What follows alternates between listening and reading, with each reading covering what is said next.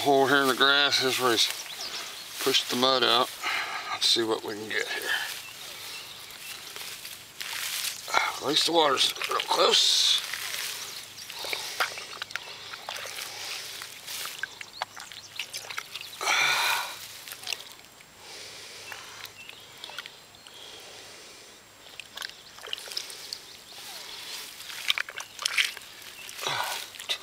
Squirt water. I think I saw him.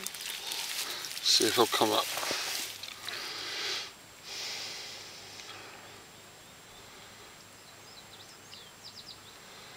You sit around and you wait for their little wavy antenna, and then you grab if he comes up.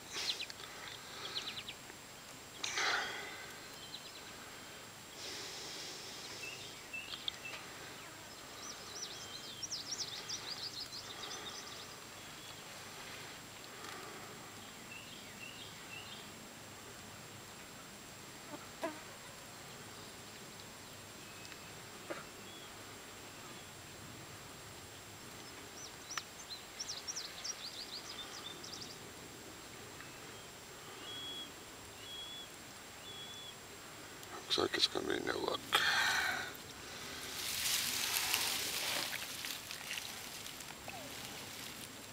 Oh, it's a gravel.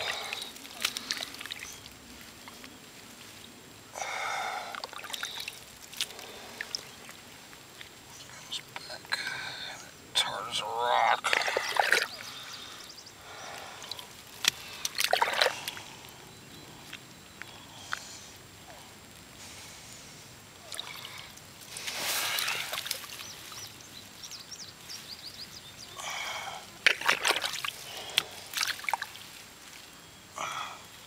How do they dig in this stuff? It's beyond me.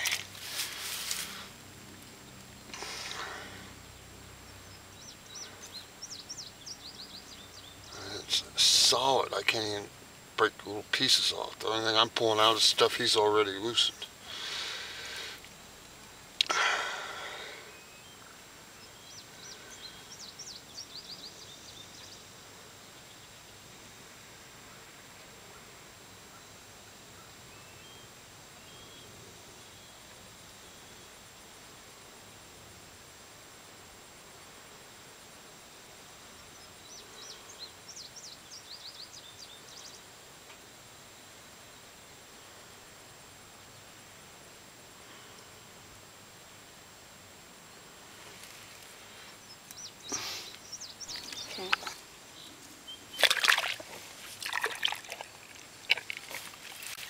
Nothing there. He was there.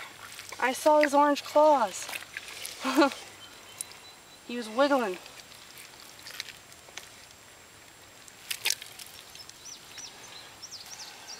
Saw him clear as day. I didn't see no antenna. It's because he was above water. He's above water? Yeah. He's...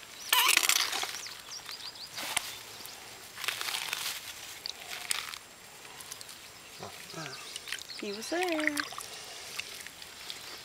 Saw his two little orange claws, some bubbles. Sure you weren't seeing that? No, they were two orange claws.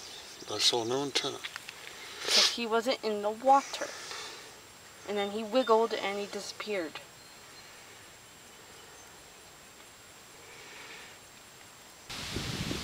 Okay,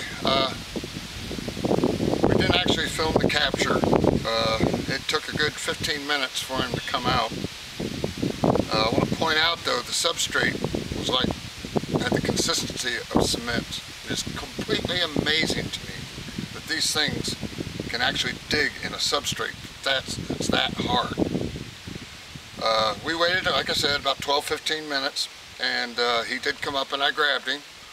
So I wanted to show you this guy because it's a very exceptional specimen. Okay. This is what we got. This is Cambarus dubius. Beautiful critter. What I call the orange claw population.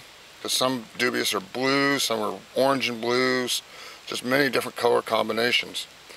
This is typical what I call a pure orange claw population. It's not just a black carapace, but it's actually a dorsal band of black. So he's orange. There's definite separation between black and orange. Beautiful claws, a little black hair on the arm. This is a male. And there is a gonopod. It's a non-breeding male. Gorgeous, gorgeous critter. We were lucky we got him.